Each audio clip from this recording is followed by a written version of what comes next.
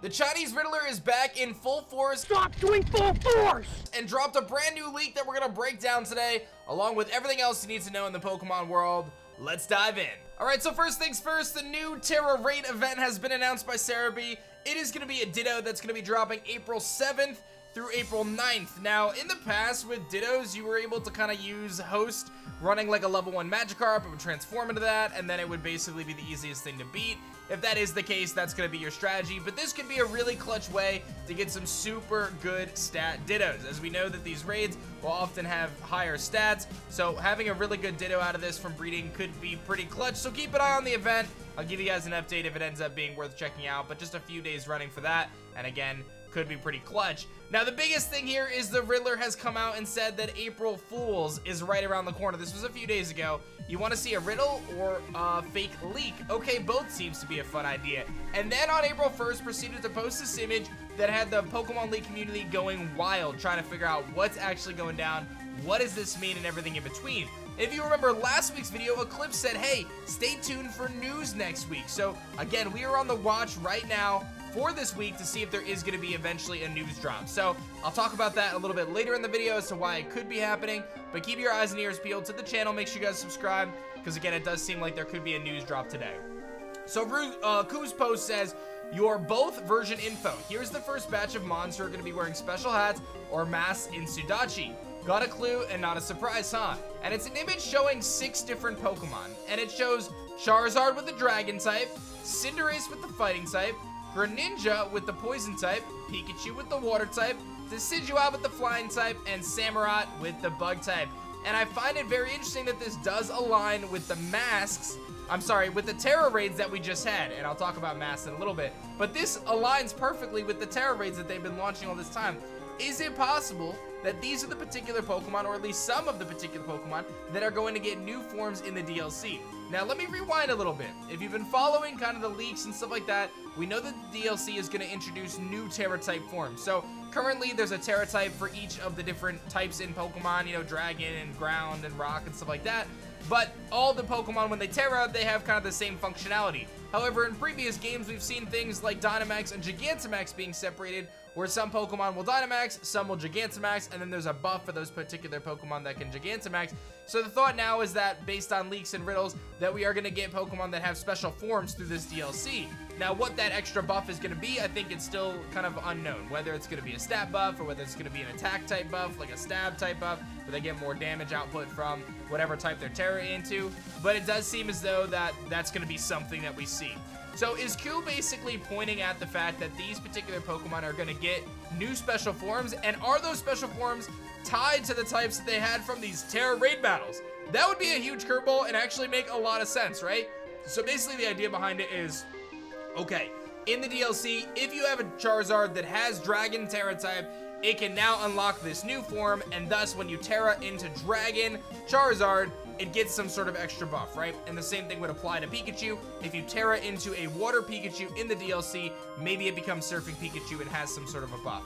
Now, the thought here is that it's all tied to masks, right? So we've got these different Tera hats that the Pokemon wear, but the thought is in the DLC it might be tied to masks, which makes a ton of sense when you factor in Ogerpon and the potential there. Before I dive a little deeper into the mask stuff, I want to let you guys know that we've got some epic merch over at TeamShiny.com. If you have not done so yet, head over to TeamShiny.com. You guys can use code STELLAR today to pick up 3 shirts and get 15% off your order if you pick up 3 shirts or more. We've got tons of shiny designs, tons of amazing Pokemon.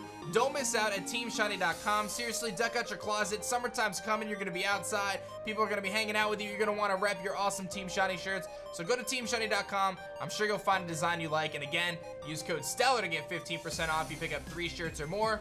Don't miss out. So Soul Silver says this, and I think this is spot on. Was always planning on talking about this, but Ku sped up my timetable.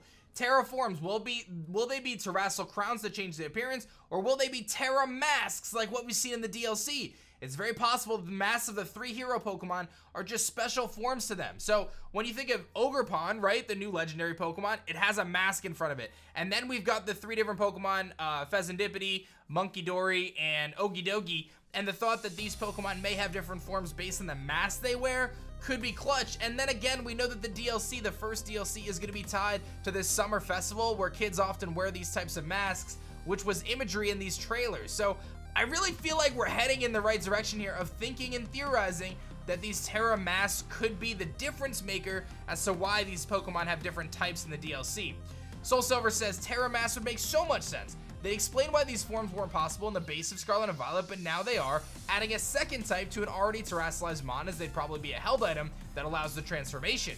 That would be actually bonkers. So not only do you Tera into a type, but he's theorizing that the mask makes so you Tera into 2 different types. So imagine having, like, I don't know, let's say for example you're a Tera Fire Charizard, but you're wearing the Dragon Mask, or the other way around, right? You're a Tera Dragon Charizard, but you're wearing the Fire Mask.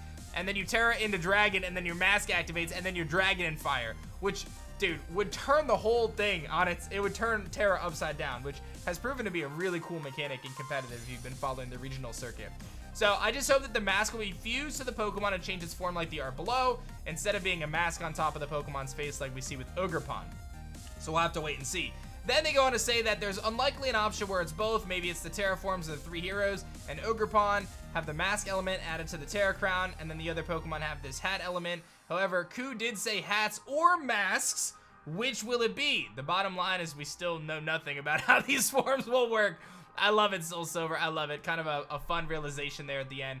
But nonetheless, we have this hint here. And again, it was on April Fool's, but he did say that he was going to post something that was kind of related to giving a real riddle or a fake leak or both. Seems like a fun idea. So I think that there's something here. It's just a matter of the community kind of figuring out what it all means. But these are very important Pokemon that have been fed to us over the last few months. I do feel like there's a really big possibility that this is what it's going to be. These particular Pokemon are going to have different forms based on the Tera types. Feels so obvious, but at the same time, it really lines perfectly with a lot of the stuff they've done in the past. One other thing I do want to mention is Lumio's post says, all this talk of news this week, and there are hidden videos, unavailable videos or hidden videos on both the Pokemon channel and the video game channel. What does that mean? We'll have to wait and see. It could mean that there's some videos in the playlist. Again, just keep an eye out every single day this week. I'll have you guys with the news. If news drops, I'll cover it here right away, so you guys will know, you'll get updated. But it is possible that we get an update. I mean, it's April. There was a lot of thoughts that this DLC was supposed to come out in summer. They said it was going to be fall. So we'll have to wait and see what this next update is going to be. But don't forget, Pokemon is more than just Scarlet and Violet. Like, they have a ton of spin-off games. There could be something for Detective Pikachu. There could be a ton of stuff that they could talk about. So just hang tight on that, and I'll keep you guys updated here on the channel. So let me know what you guys think about the latest rumors or leaks regarding the masks from Riddler, Ku, and everything in between. Lots of exciting stuff to talk about in the Pokemon world as we edge closer and closer every day to that DLC. Don't forget to check out TeamShiny.com, pick up some sweet merch, and I'll see you guys in the next video. Thanks so much for watching. Bye.